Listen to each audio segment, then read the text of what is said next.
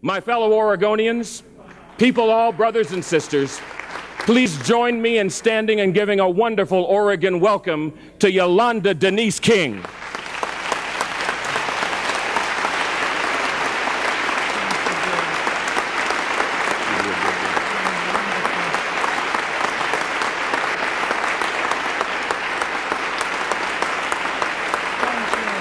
Thank you. Thank you very much. Thank you. Thank you.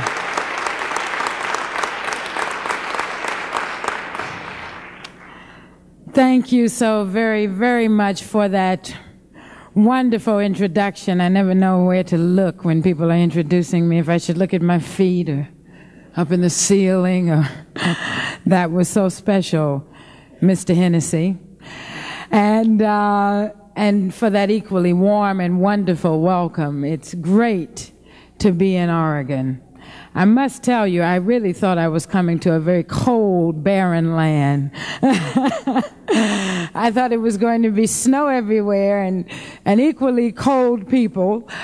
And this experience has been such a warm and wonderful one for me. In Eugene last evening, just an incredible outpouring of what I felt was genuine acknowledgement and acceptance and connection. And then today at the high school with 2,500 students and who listened. It was amazing. And then today, I thank you so much. You very honestly, of course, know that these times bring with them for me a mixture of emotions. If I had a choice, I'd love to have taken Daddy to dinner last evening. But instead, I have the honor to be connected to a tremendous legacy. For me, I continue to be awed by it, to be inspired by it, and hopefully to be able to share with others some understanding of the responsibility that we all have to keep it going.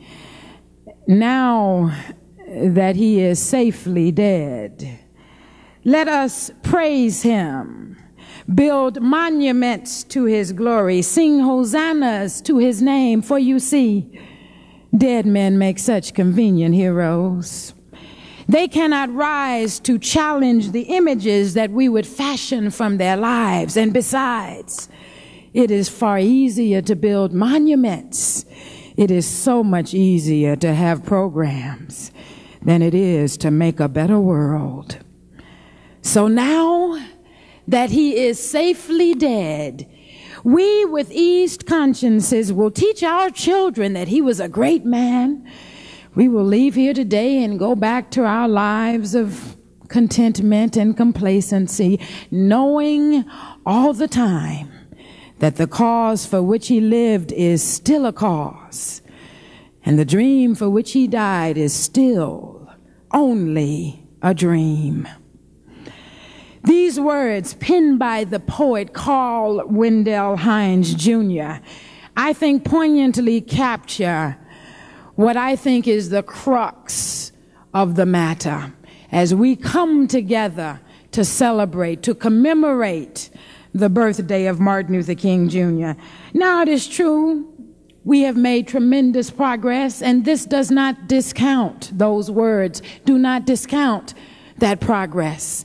The fact that Martin Luther King Jr.'s birthday is a national holiday reveals significant progress. In fact, it is probably one of the miracles of the 20th century that President Ronald Reagan signed the Martin Luther King Jr. holiday bill.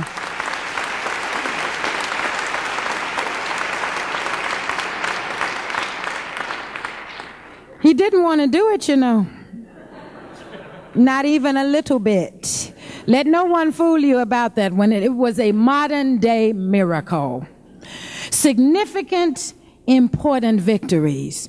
The civil rights movement under the leadership of Martin Luther King Jr. served in cracking open doors of opportunity and in education and employment. and blacks, Hispanics, other minorities, women of all races streamed in on an unprecedented basis. The civil rights movement was the inspiration for so many of the movements for human rights which followed it, such as the women's movement, the peace movement, senior citizens organized, other groups organized, because they saw through the struggle of African Americans that if they came together and organized, they could bring about change. It really raised the consciousness of the entire country and so many parts of the world, and brought the South finally into the 20th century. Progress indeed. But we can't stop here. And unfortunately, to some extent, we did stop. I think many people believe that with the elimination of law-enforced racial segregation, that equal opportunity for all would now be the order of the day. After all, we are an integrated society now, and all is well. We've just come out of a decade, really 2 decades, of complacency and a time when there has been a selfish kind of spirit in this country. I think the feeling has been termed and perhaps most clearly defined as a time when people were grabbing the can, holding on to the can, and then sitting on that can. Feelings of selfishness, feelings of holding on and being responsible only for their own. That kind of lack of compassion is not America. It is not what is true to us. And I think that perhaps what I am feeling as I move around the country today, so much of what is happening in Eastern Europe, I think it's a sign of times changing. Because indeed, if we are not simply going to just let Martin Luther King Jr. safely die, that indeed if we are going to continue that dream, each and every one of us must grab hold of it. We must shake it. We must shape it until it fills our very being. We must find something within it that we connect with, because indeed there is something that each and every one of us can do to achieve the dream. It means plugging into your workplaces, perhaps. It means plugging in through your schools, through your houses of worship. However, but there is something that everyone can do. Everyone cannot be a leader or a spokesperson, but there is a task for you to fulfill, to make wherever you find yourself a bit brighter, a bit better. We must get up off of our apathy and get back to the work that's still left to be done.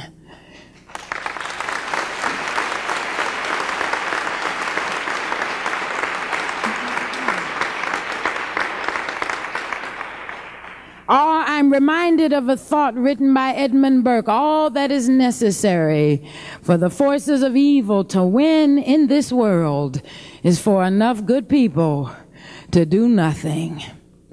It is true in this country we have allowed a measure of prosperity for a few that is unimaginable.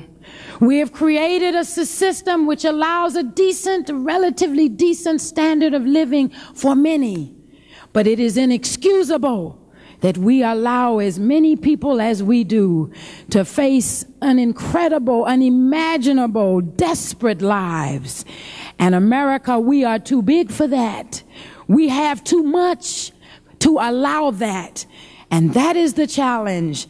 That is the task that Martin Luther King leaves for us. If we are to be all that we can be, all that we should be, it means that we have to reach outside of ourselves just a bit more and make this world a better place, because it is possible. Perhaps you are thinking, well, it sounds great. Perhaps in some utopian future, this idea that that we can build a society that genuinely nourishes life, that we can truly live together on this planet as brothers and sisters. Perhaps it does seem like a rather lovely dream during a peaceful night's sleep.